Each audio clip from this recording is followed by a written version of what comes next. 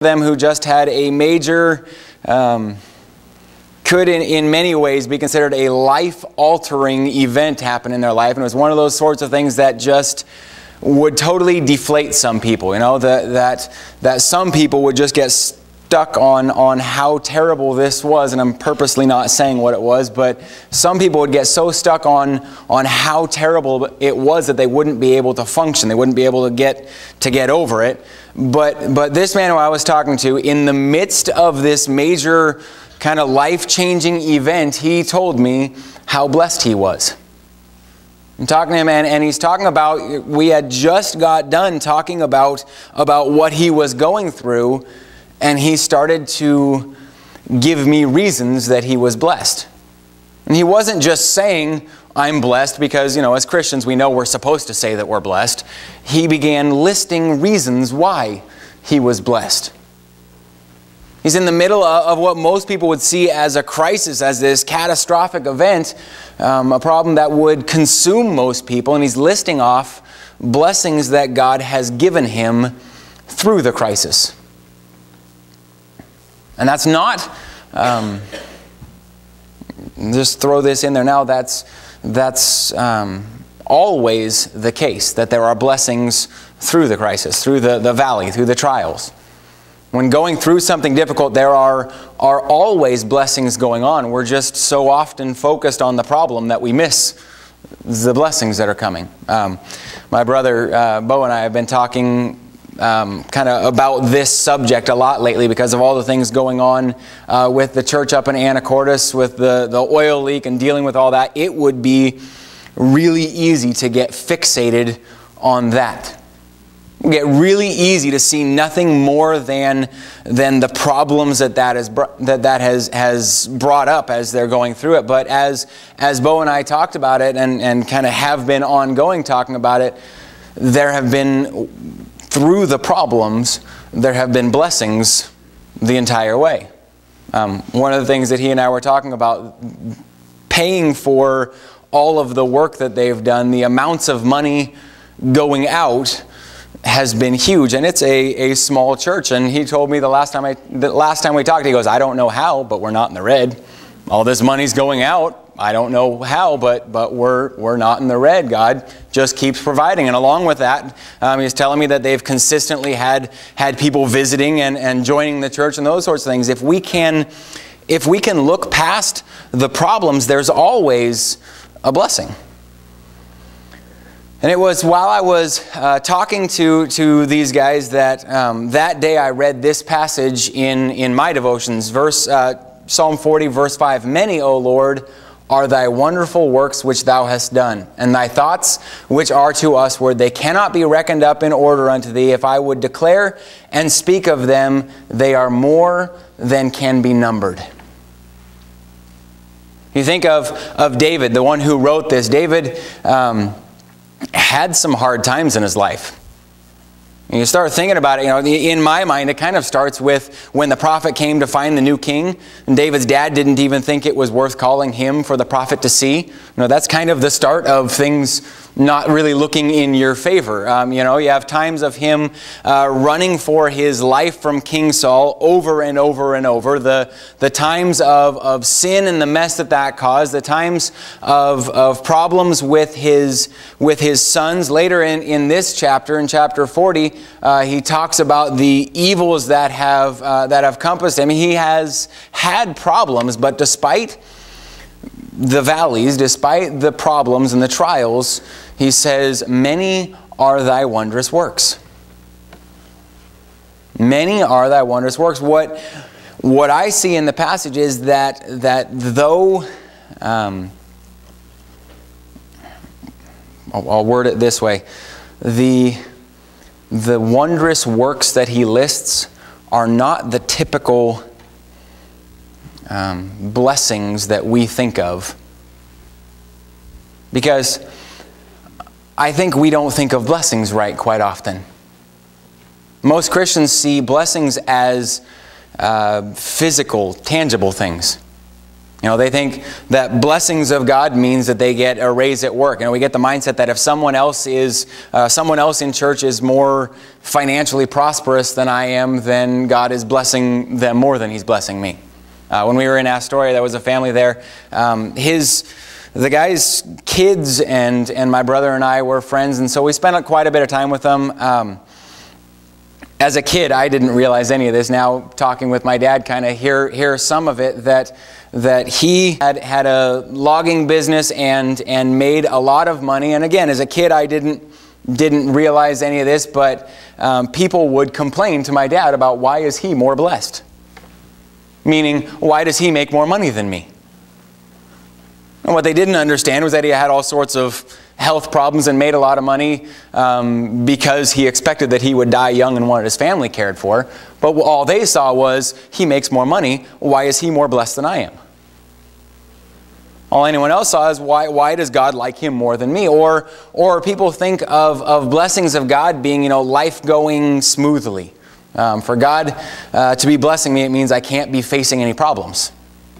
That God's only blessing me when everything in life is going my way and I have what I want, which is why as soon as problems come or a bump in the road, the automatic reaction is something along the lines of, God, why are you allowing this? Meaning, why have you stopped blessing me? Problem is, we're looking at the blessings of God wrong. God blessing me doesn't mean that I'm going to have more money than I know what to do with. And God blessing me doesn't mean that I won't face problems. Those are both kind of popular ideas of the day, but the problem with them is they're both, simply put, they're unbiblical. You try and find in your Bible where God says, if you'll obey me, I'll bless you and you'll have no financial hardships and there will never be a problem in your life. You try and find the passage that says that. I don't see it in my Bible. In fact, you see those who are serving God and you kind of see the opposite. Those serving God don't have a whole lot here because their treasures aren't laid up here.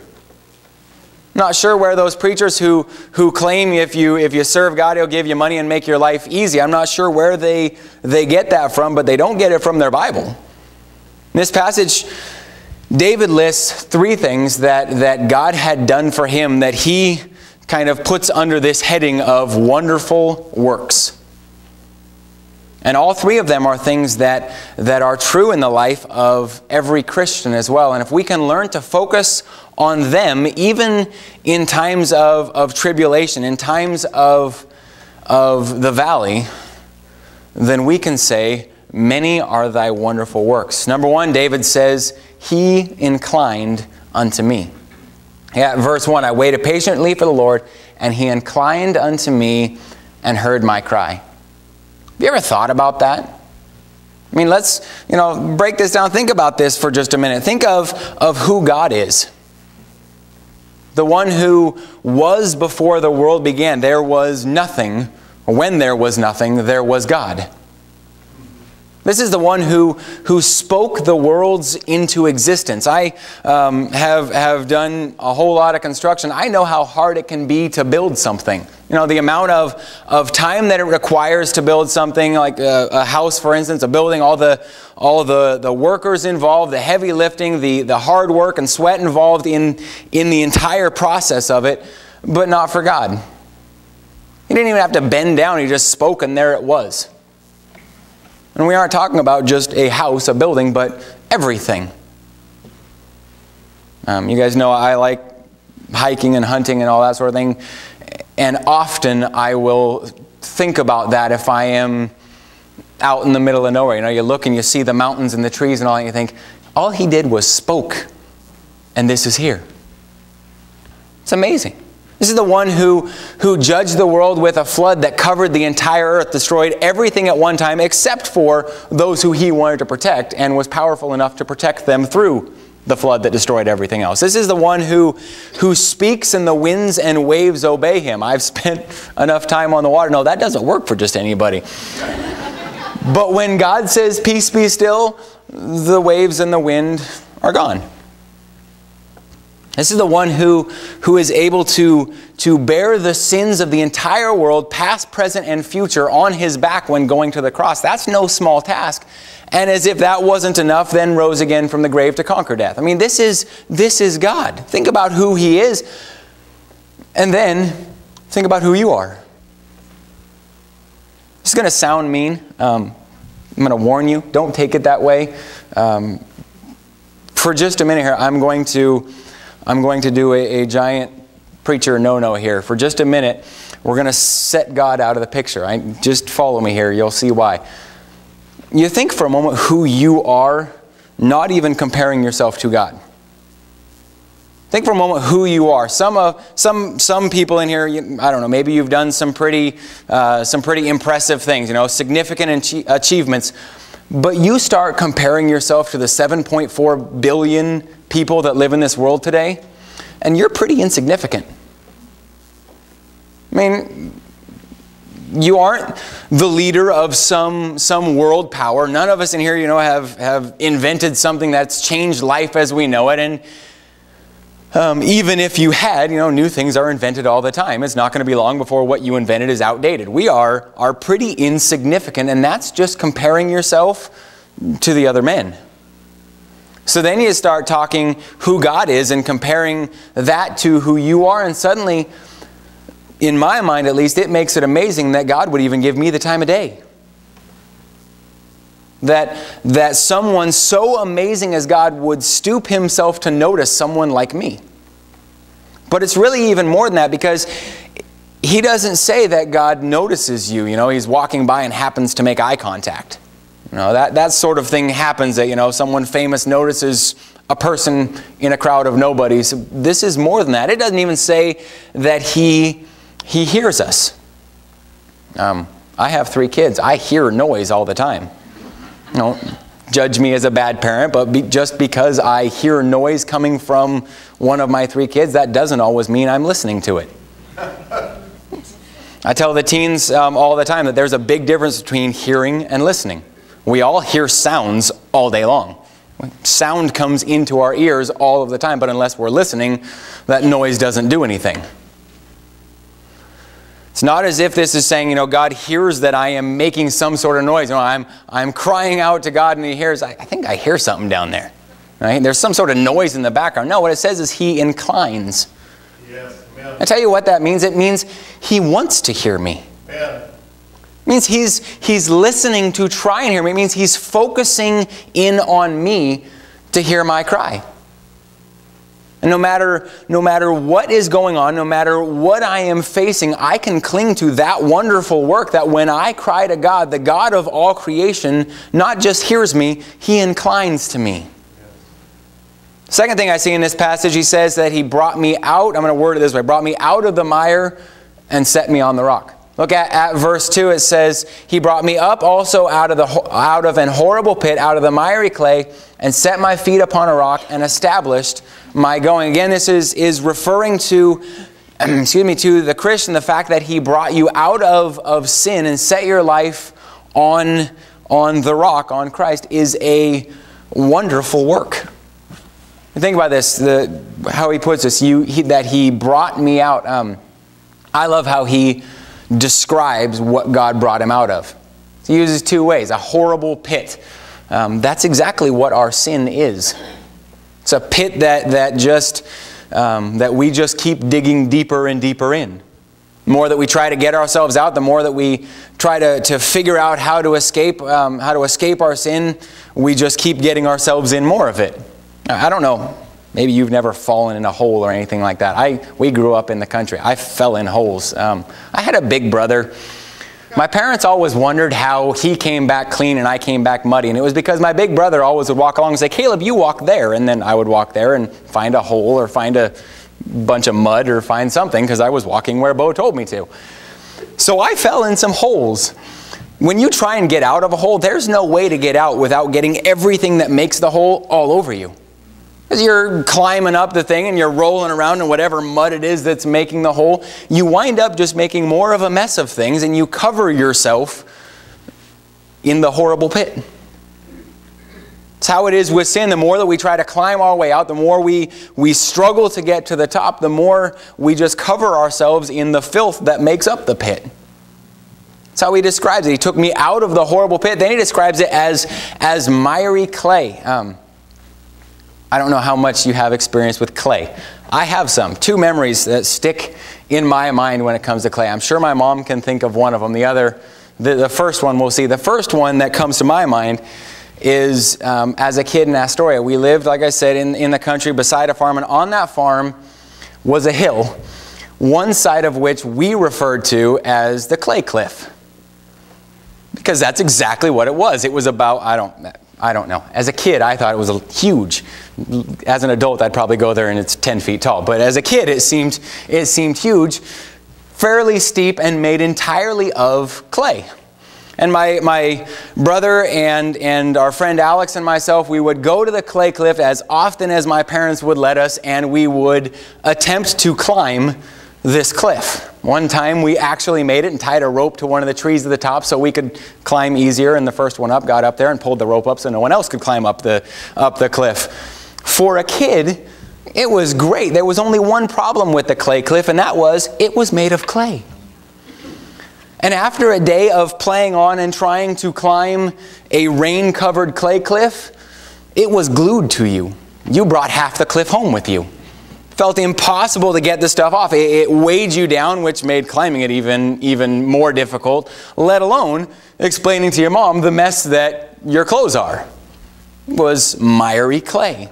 The other memory that I have is when we lived in Oklahoma, where everything is red clay, which very often led to the same result as the clay cliff. Bo and I would play and would come back completely covered in red clay that would never wash out of your clothes again. It was miry. And that's how David's describing his sin that God pulled him from. It's like a pit. It's like this miry clay that sticks to you and weighs you down and you can't get it off.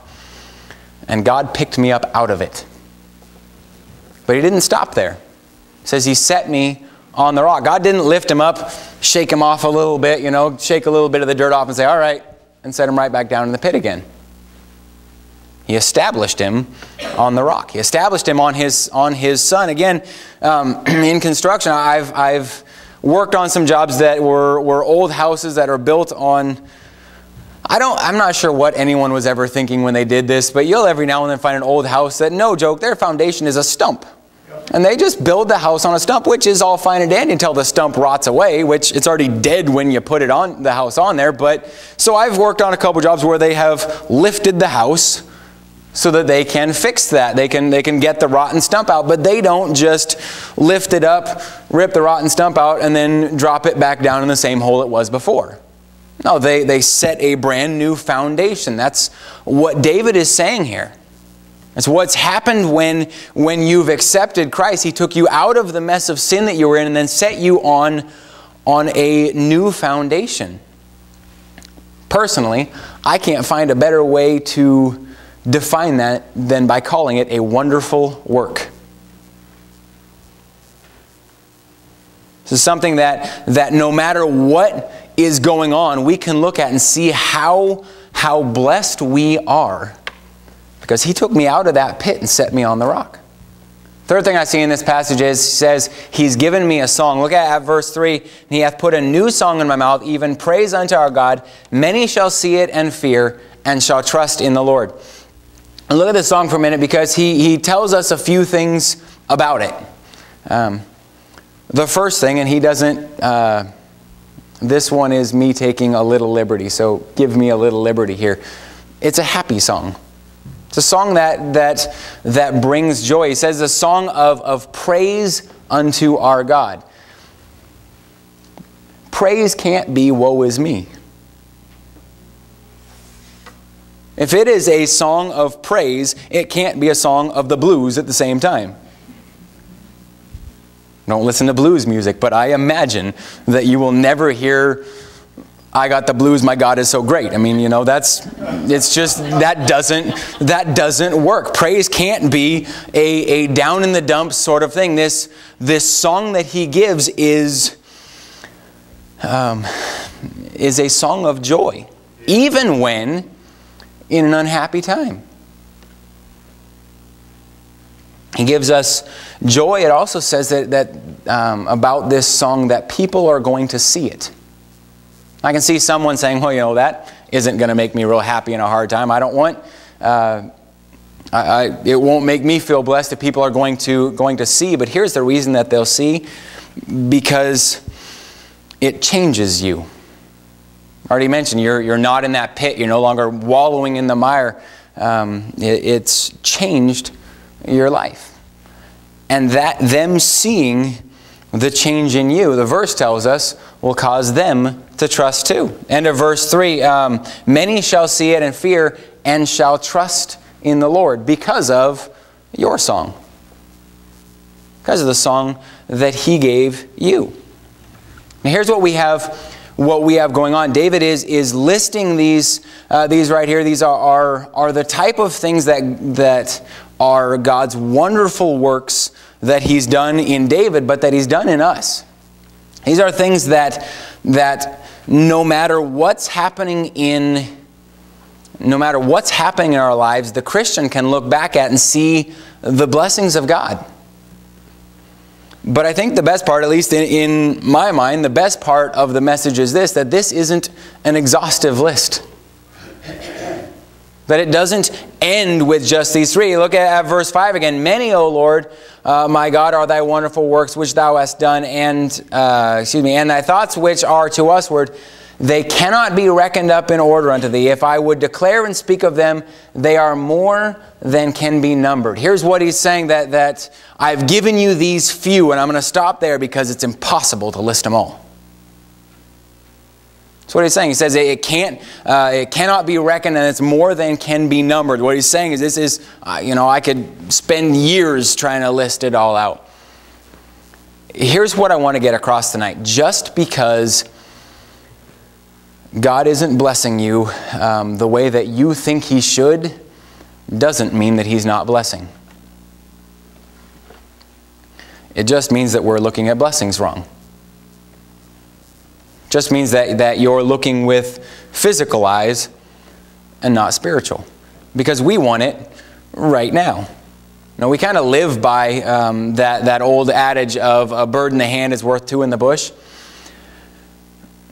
We think I want what I can have now, and kind of live by at least our actions are kind of I want what I can have now and let eternity figure itself out. I'm saved, and we'll figure that out when we get to it. I'll take the bird right now rather than lay up treasures in heaven.